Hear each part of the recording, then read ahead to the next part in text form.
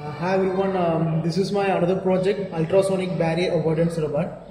So here I am using Arduino board to control the entire unit, and I am using motor driver board to control the motors, to drive the motors, and I am using 12 volt 1 amps battery to powering the entire unit. Here I am using 3 ultrasonics to find the barriers in all the ways. For example, this ultrasonic will find the barrier in front of it. If it finds any barrier in front of it, in the sense it will go backward.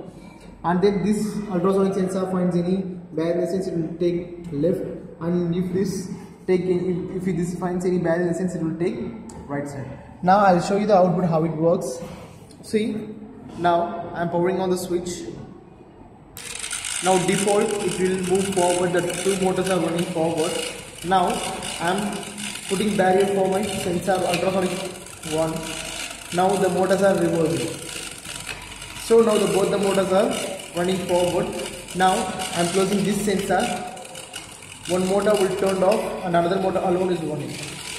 So now vice versa. So the same operation is happening.